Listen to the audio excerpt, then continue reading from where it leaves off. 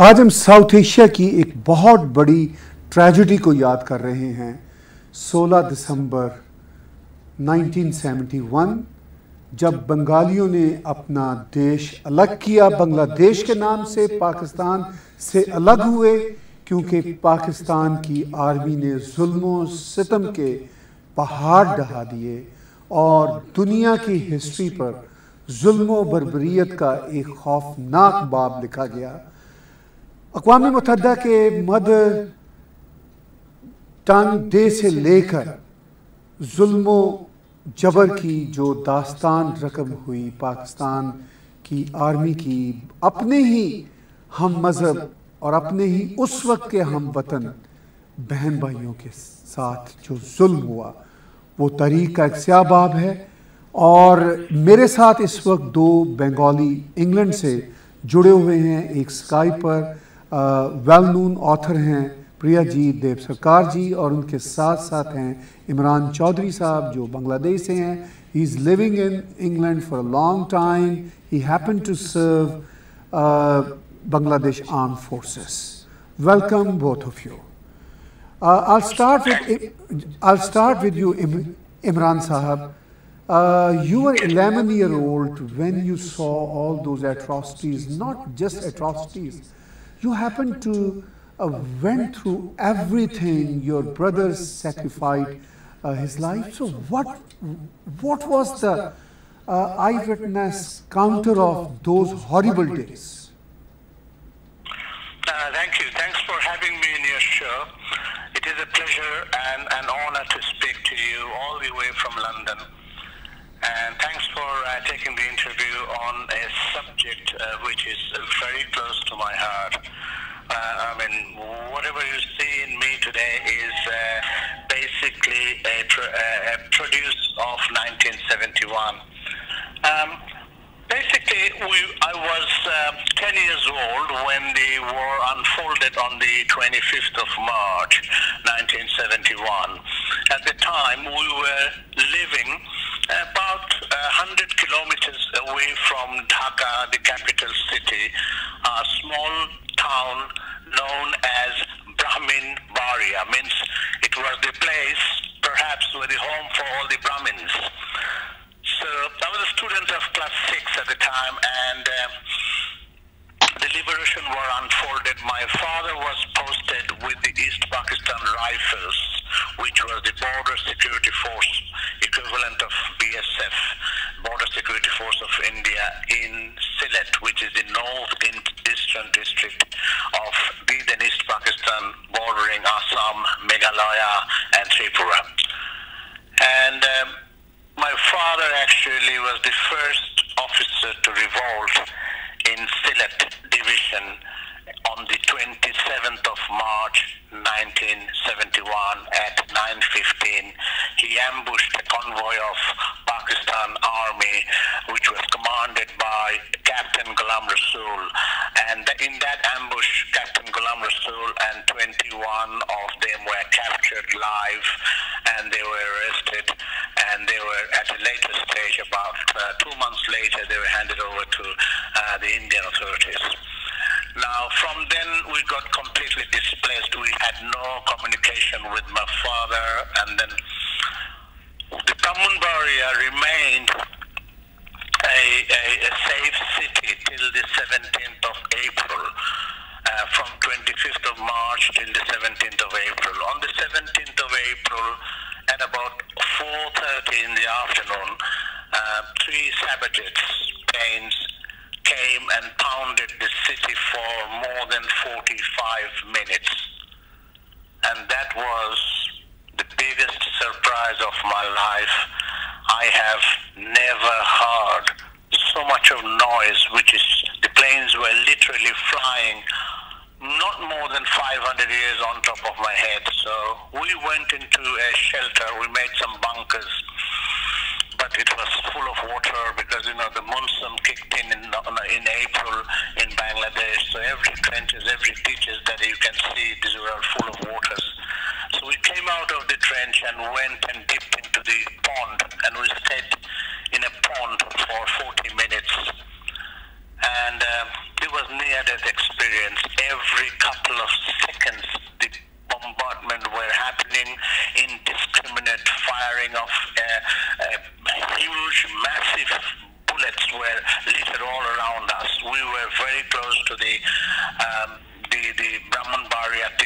gas installation. That was the first natural gas found in East and East Pakistan, which was literally 2.5 miles away from my grandfather's house.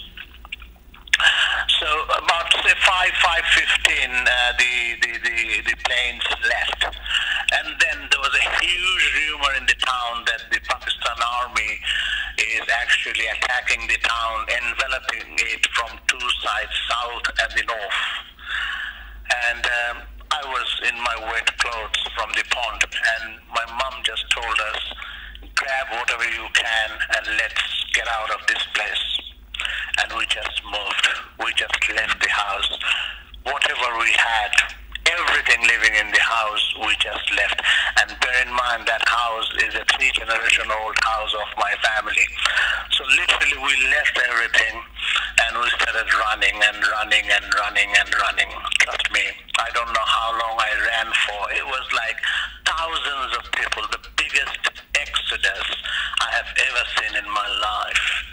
I had 2 younger brothers. My younger brother was, one was 8, I was 10, and the other one was 6. And I was holding one of my brother in my hand. My elder brother was helping my mom and my sister. We don't know how long we ran for. I think it was dusk, around 7:30. We stopped in a village. The name of the village is called Pakachong. I still remember the name. Anyway, within the first night we stayed, we found a place to stay in a house, quite an affluent house, and there were like 60-70 people already inside that house before we did.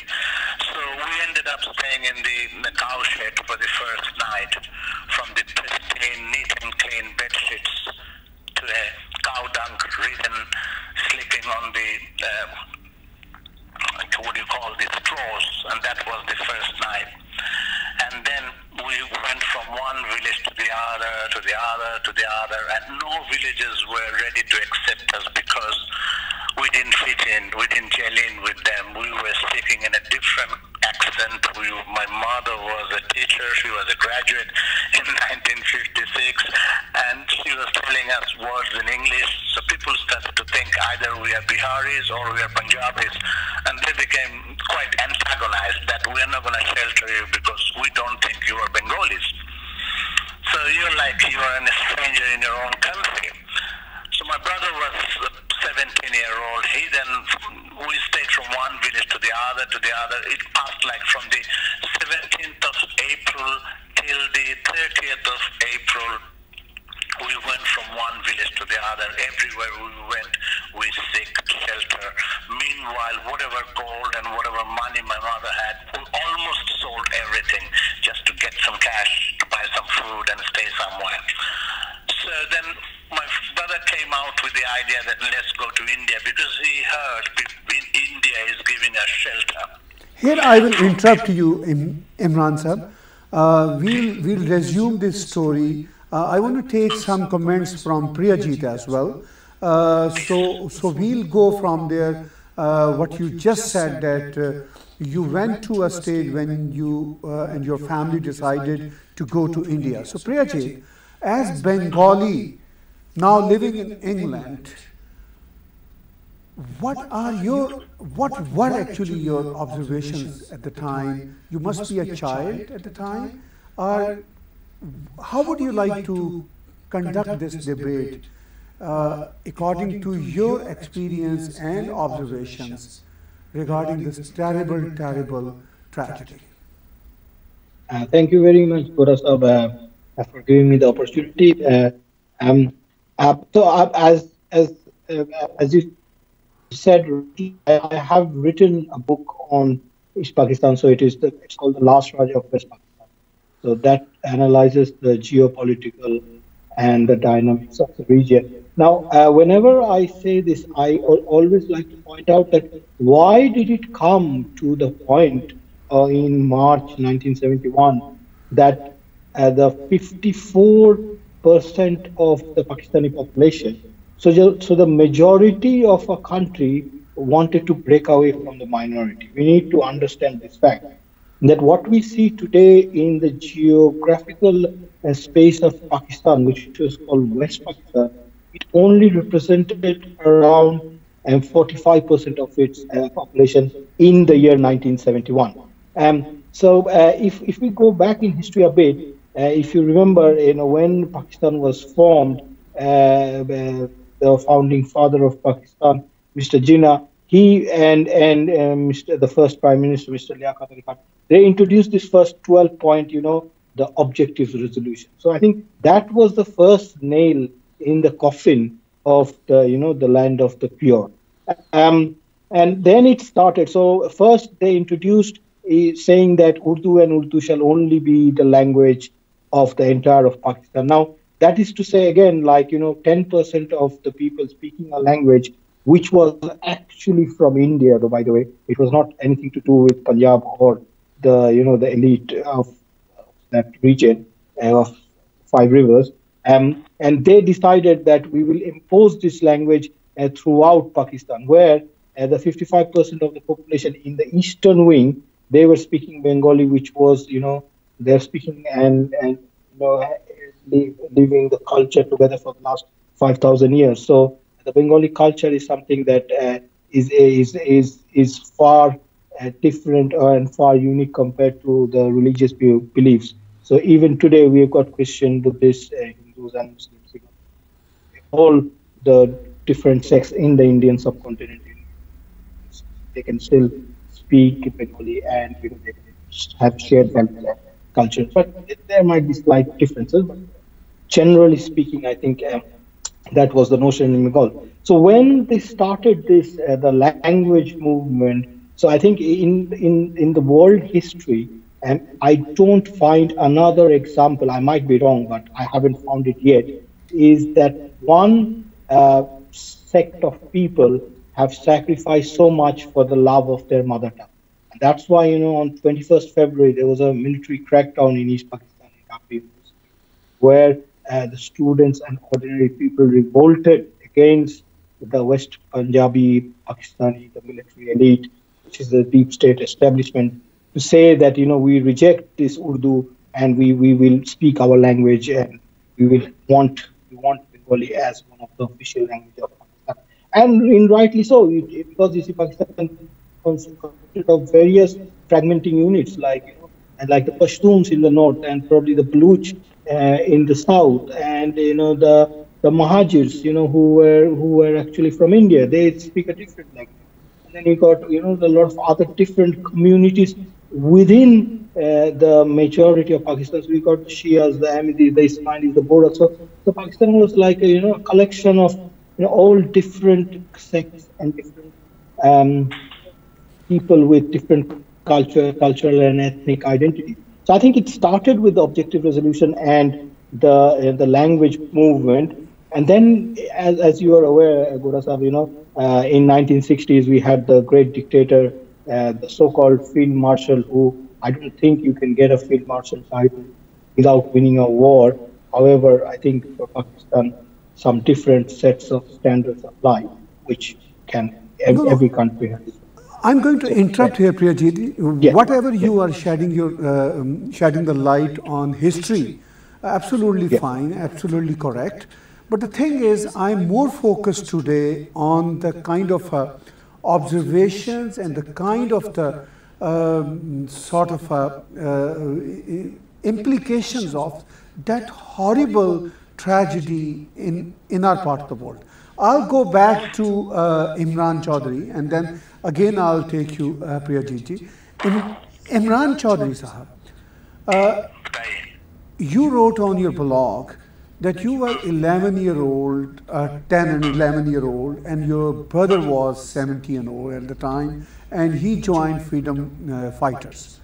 And I interrupted you about a couple minutes ago when you and your family decided to enter into India. So I like to resume little more story, as much as brief possibly you could give your observation of that time, please. Basically, what happened on the 25th of March, at the dead of the night, in the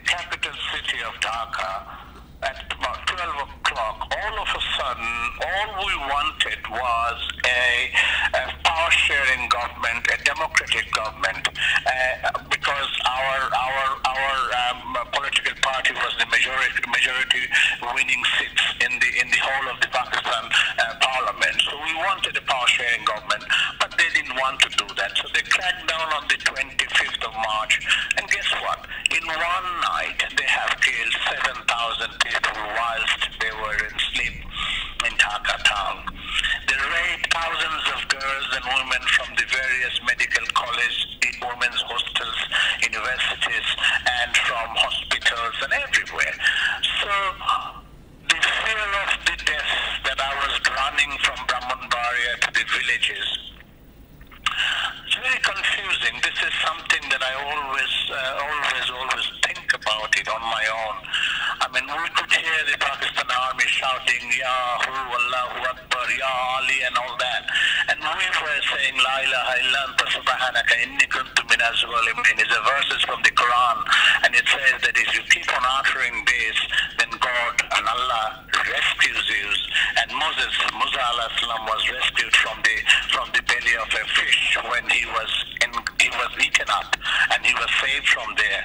So then I just wondered as a 10-year-old, why is this happening? He's also shouting the same God's name, and I'm also shouting the same God's name to rescue me, and he's shouting blessings from God to kill me. How does that work? So then we pour into India. It's Hindu India. My family was part of Calcutta before the independence of partition of India in 1947. We went back to India with a lot of trepidation, a lot of reservation, a lot of fear in us. So we poured into India, and guess what?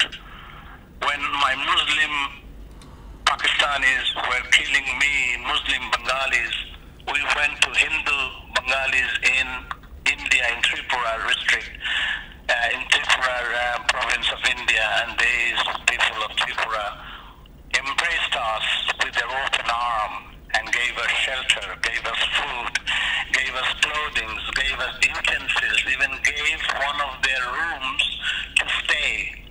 And then I realized, I think, it is not religion, it is humanity that triumphs over everything.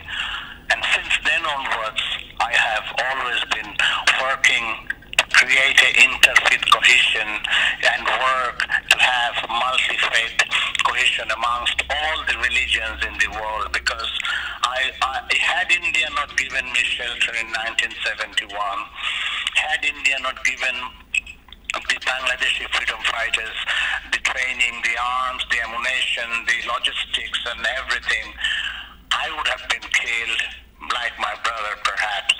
Or maybe if we stayed inside East Pakistan, they would have hunted us down, because every villages we went, every other village had been raided by Pakistan army, and just searching for people from the towns. And we were like conspicuous, we were just stuck like a sore thumb in almost all the villages, and they would have picked us up and killed us. But I still pay a lot of homage and a lot of respect to the villagers who really sheltered us, at the detriment of their own life. I'm indebted to them so much. You said you are indebted to them so much. Here I will take Priyajit. Priyajit, what Imran Chowdhury said, that unfortunately the people who were chanting the same religious prayers were killing Bengalis who belong to the same religion. So now, Priyajit, moving forward fast. In our times, very recently, Indian government has passed CAP, Citizenship Amendment Bill. So what do you think after 1971, jumping and moving fast forward to our today's reality, what do you think, what would be the impact of India's new bill to Bengalis? And thank you very much. I just want to point out one more thing, from my previous session, is that, see, when Imran was saying it's the same people killing, each other, and I think that is continuing till today as we speak. So if we take the geography of Pakistan, today I think 54 of it is Balochistan. and the Baluchis are predominantly Muslim. So, and we have the Punjabi establishment and the army actively, involved in a genocide and and a campaign of rampage throughout the region of Baluchistan. So, I think, and same goes with the Pashtuns as well, with the Pashtun Tahfuz movement as well, which is going on where they're seeking their rights. So it is not a question of religion; it is just a question of who controls the power in Pakistan, who calls the shots, and who actually own the country. So from its day it was founded, the 22 families or so which have evolved, and the military elite, they have an iron grip on the entire state, and they hold the entire region hostage to their spread of hostilities to both direct conflict and indirect non-state actors. Now, coming to your question of CAB, Right. I would like to draw your attention that in recent years you might have heard that there was a severe crisis in Southeast Asia, which was the Rohingya crisis, which was a very active and a grave situation. And I think because Bangladesh was in the front line of this, but the other country which has stood out in this globally, India has given Bangladesh and to the Rohingya refugees both in kind and in giving shelter is unparalleled. So I don't think that anything to do with a specific religion or a specific following or a specific language has got any impact on the greater picture of Southeast Asia, because we have to remember that India is the motherland and all the other fragmenting units are connected via the umbilical cord to the the Indian subcontinent. So I think that there is obviously some amount of politics which is there throughout the global stage. But if we discount that bit, I think what they have done is I think, which there are probably some deep-seated reasons behind it, and I am sure there will be ways for the entire region to work together. And saying that, what Bangladesh has achieved today, if you look at today's Bangladesh political setup and its position in the global economy, in the global different kind of indexes of of a developing nation, I think the Bangladesh government and the Bangladeshi people have done exceptionally well, and there is always a deep seated and a very well calculated campaign to destabilize that the legitimate government and the mandate of the people to invoke those 1971 those anti-secular or the anti-liberation elements to negate the gains which were and the pain which was endured by people like Imran Chowdhury and his family and the Mukti Bahini, and including the Indian Armed Forces, because they laid down their lives in a foreign country where it was, I think, one of the just war of this century. So I really think that we must stand united, and Bangladesh is a very firm ally of India and as an example to the whole world as to what a country can achieve, if they are taking the right position. So we should work together, and I'm sure, in nation state history and a long-term friendship, as one of the quotes from the Bangladesh government, they say like friendship is like a river, it will flow. So we should focus on the larger picture. So, Imran Chaudhry Sahab, the thing is, as you mentioned, you and your family were greeted, welcomed by Indian villagers, and they gave you everything, they gave you hope for life. So now you are in England and you are seeing the world turning around, sort of. So in this situation, as I asked Priyajit, what do you think that how could this misunderstanding between Bangladesh and India could be resolved in the wake of this CAB bill? No. Well, I'm not in Bangladesh at the moment. Yeah, I understand that, but you are from Bangladesh originally. I can assure you one thing.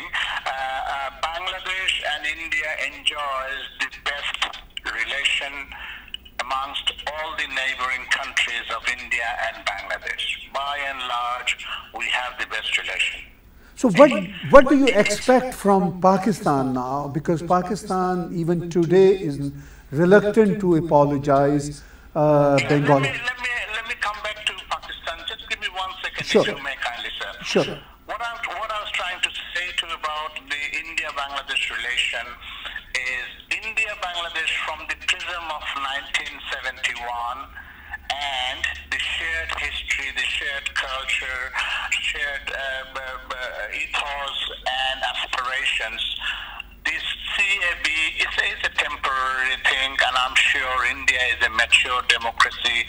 India is not going to do something which is going to upset her most reliable and trustworthy friend amongst all the other countries. Bangladesh perhaps is one of the most trustworthy friends of India, and so is India to Bangladesh. Now, about Pakistan, yes, I promote a multicultural relation, multicultural living in UK, multi-faith, multiculture, multi-race. But we live with Pakistanis, Bangladeshis, Indians, Somalians, and all the other people in UK. And I don't want to have that acrimonious feelings in me. I would rather build a bridge with Pakistan. But in order for me to build a bridge, I think the onus lies with Pakistan. We would love, or we would certainly demand an atonement, a reparation, a financial reparation, and a moral reparation, and an unconditional apology for all the rapes, all the tortures, all the killings, all the subjugation, all the deracinations, and all the inhuman, Nazi-like, taken out from the leaf of Hitler's book, tried to annihilate the Bangladeshi race, depopulate East Pakistan, and they wanted to bring their own people so that they can have a captive East Pakistan with their own kind of breeding group, own kind of people, so that no mass upsurge can take place and they can show the world that we have a two-nation theory. So basically, yes, we would like to have an atonement, we would like to have an unconditional apology, we would like a moral and fiscal reparation from Pakistan. Yes, that's the need of the hour. So Priyajit, what do you expect from Pakistan as Bengali? Well, I would say that as an Indian and as a resident in UK, as Mr. Chowdhury has rightly pointed out, we stay together, and my aims and my hopes for Pakistan is very high. However, I don't know that if that is enough for the other side to react. It is, again, like as I said before, the global hub of all the terrorism and all the activities of spreading hate and division originates from one place. Now, if there is a policy of state sponsoring of terrorism, it becomes very hard for the neighbors of that country, to deal with the situation. And when I talk about neighbors, if you look at the neighbors, everybody is not in a very favorable relationship with the establishment. If you look at Afghanistan, if you look at Iran, even so, you can counter argue saying that the regime in India is not favorable and they have an agenda. If you say that, I would counter argue to say that what about Afghanistan and Iran? Are they also from a different maybe religion or something that is why they are having an antagonistic view of Pakistan? No, they are not.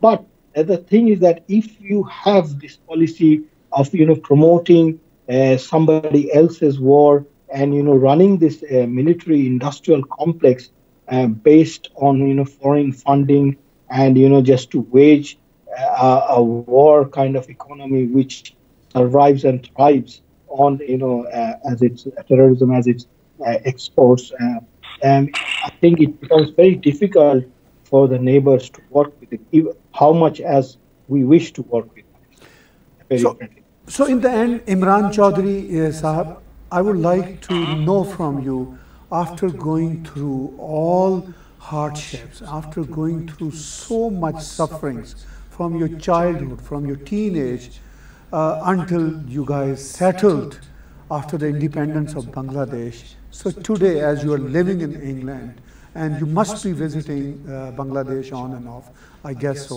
So where Bangladesh is today, after so many years of independence, are you and your family and your relatives are happy that your forefathers, your ancestors fought that freedom war and got an independent state? So now you think that Bangladeshis are happy after getting independence from Pakistan? Thank you for your long question. Let me just answer you one by one.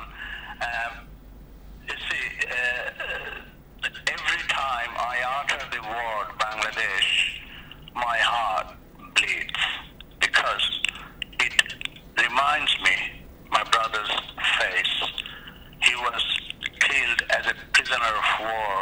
He was tortured and he was killed. Being a Muslim, by a Muslim, was killed on the Eid day, the Eid al-Fitr. That was the day on the 21st of November in 1971.